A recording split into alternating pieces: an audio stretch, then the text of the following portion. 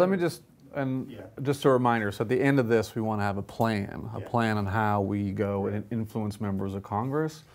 So I don't think it's so important that we get the super details on these bills because they are going to change and don't know exactly what's going to happen next year, although Daryl and I and others have heard that members of Congress are going to be reintroducing some things.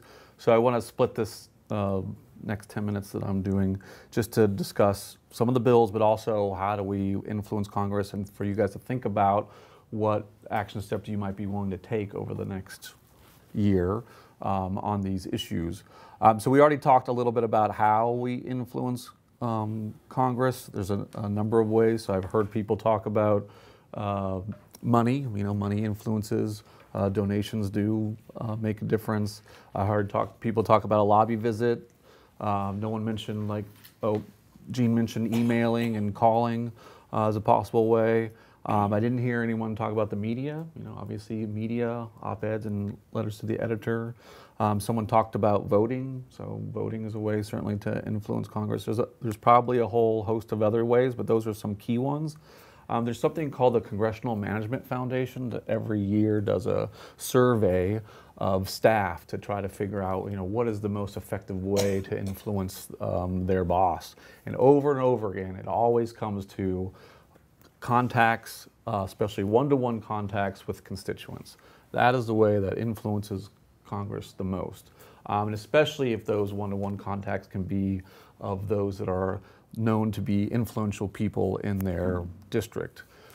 So how many here have actually done a visit to their member of Congress and either had a talk with their staff or actually had a one-to-one conversation with a member maybe somewhere else? Yeah. So almost everyone here. So everyone kind of knows that is the big game. It's the one that takes the most energy to organize a visit, but if you put it together, it's going to have the most impact. Rather than just one email, which takes lots of emails to make a difference, or phone calls. It can make lots of phone calls to make a difference. One visit can be quite the thing. So I would love to hear at the end that people are planning, like we're going to try to do this many visits over the next year. I'm going to take this office. You're going to take that office, and that kind of a plan. But also think about these other ways. Other ways you can get face-to-face contact could be going to events that members go to. Right, there is something called the Town Hall Project, townhallproject.com. They try to keep track of all the town halls. So going to town halls may give you face-to-face. If you know donors or if you're a donor yourself, you might be invited to events. You can also call the office and see if you can get on their email list of events that their members go to. That gives you opportunities to get this face-to-face time to talk to members about these issues. So when we get there, we're going to be talking about bills, and I'll talk a little bit about some of these bills. There are a number of them that are good on nuclear weapons that are currently in Congress, and many of which we think are going to be reintroduced. I will talk about numbers, but these numbers are still good. You can still talk to members and their staff until the new Congress happens, but as Bob mentioned, this is a new session. Every election comes in a new session, so all bills from the last 2 years are done, and we get all new bills next year. So I'll start with the Hold the Line Act, and some of these bills you've heard earlier from the workshop that Daryl did. That's H.R. 6840 in the House side. It does have a Senate companion, which is S. 3448. Which was introduced by Senator Markey. On the Senate side, it's just Senator Markey at this time, so it's a good opportunity for you guys to reach out to Van Hollen and Cardin. On the House side, there are 18 co-sponsors, and we understand that's going to be reintroduced next year. And it's an important one because we do know that the new chairman that we expect for Armed Services, Adam Smith, this is one of his issues, the low-yield nuclear weapons. So buttressing him in his work in the committee with getting co-sponsors will be helpful. Sure, it's low-yield nuclear weapons, so-called low-yield nuclear weapons. It would keep them from being funded. And this is a new weapons that the Trump administration has been pushing forward through their nuclear posture review. And unfortunately, the wheels are turning and moving it forward, but it's possible that we can either limit the number or stop some of the procurement, and that's some work that we have champions on the Hill who are going to work on that next year. The other one is we talked about no first use. You might have heard of that several times, that we would not have the current policy that the U.S. could have first use strike, to change that policy to no first use. And Representative Adam Smith also introduced something like that early this year, one of the shortest bills you've ever seen, maybe like 6 words. It is the policy of the U.S. that we will, no first use of nuclear weapons. That currently is H.R. 4415. It only has 7 co-sponsors, mostly actually because they weren't working the bill and they weren't even taking co-sponsors until like a week ago. So if you look at the co-sponsor list, they only started last week. But that is going to either be reintroduced or for sure worked on next year. So that's a good bill to work on. Similar bills are the Restricting First Use of Nuclear Weapons Act. So not as strong as just saying, hey, there's no first use, we'll never use nuclear weapons first. This says if we're going to use nuclear weapons first, Congress has to approve. And there's a House and Senate version of that, S-200 on the Senate side, and H.R. 669 on the House side. Ed Markey again introduced that in the Senate, Ted Lieu in the House. There's 13 senators on it. That's pretty significant, and 82 members of Congress. So I'm giving you lots of bills because a lot of times you want this whole menu because many of your members are on a lot of these. So just give you options of things that you could ask for them to do.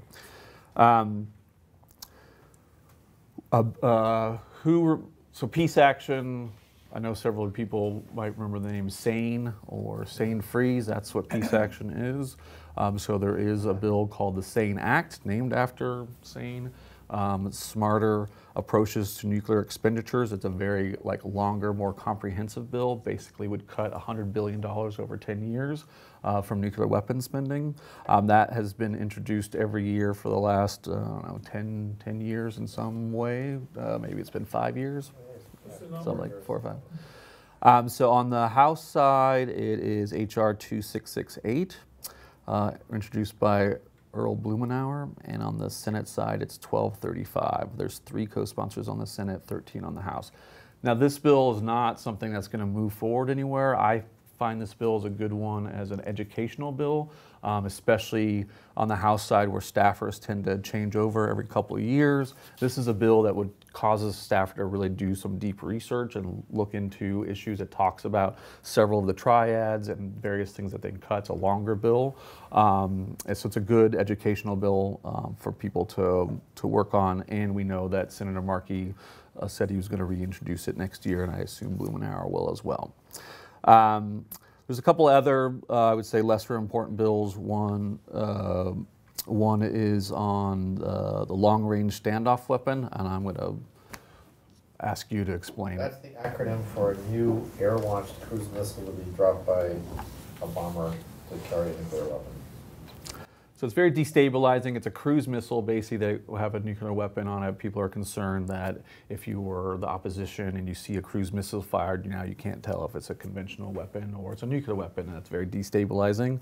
And they're moving forward to building that. And this is another thing that Representative Adam Smith said he might work on cutting. So there are 2 bills to cut the LRSO. One is S574, and the other one is HR 2667. What's it called again? So the bill is actually called the Nuclear Cruise Missile Reconsideration Act of 2017. Needs a better name. I don't know what Markey was thinking, but you know. Yes. But again, some of these bills are trying to look at peeling off one thing, rather than looking at the big picture, because sometimes you get more support of chipping away at things rather than going for the whole thing at once. And I think the only one that I'm forgetting here, for somehow got removed, was Menendez's bill on the START treaty, which I did have here at some point. Do you know the number? Pull it up. Okay, I thought I had it right here, but I don't. So we'll get that number for you in a second. It is S3169. What's the bill number? It is the New Start Policy Act of 2018, and there will be a 2019 version with a new number, but that's what it is. And the one last ask for people, for members of Congress, is to make statements or an op-ed or something in support of the nuclear ban treaty. So that's something that several members of Congress have. You want to check to see if they have, but they can make a statement, they can make a floor speech, they could do a press release, they could tweet about it, whatever it is for them to come out and support the nuclear ban treaty is another ask. The last thing that I'll mention about ask is, things are going to change. We don't know what's going to happen in 2 or 3 months, so some of these bills will change, there'll be different things, and as you get deeper into the process, there'll be the amendment process. So there might be interesting amendments, either on the Senate side or the House side that we don't know about, that hopefully you are connected in some way to a group that works on this, whether it's PSR or Peace Action or Arms Control Association. We tend to send out e-alerts around when these votes come up, and a lot of times we just don't, we only know 2 or 3 days in advance what amendments being offered or whatnot. So those are opportunities there. And then the last thing I would say, to remind you that many of your members have leadership roles. Sarbanes is on the will be on the oversight subcommittee for national security. So there's different asks that you can do for people who are in committee. Hoyer, we don't know what's he going to be, but most likely, unfortunately, he'll probably be the whip again for the Democrats next year. That's a very big leadership. So you can work on Hoyer. Holland not only is on the budget committee, but he is chair of the DCCC.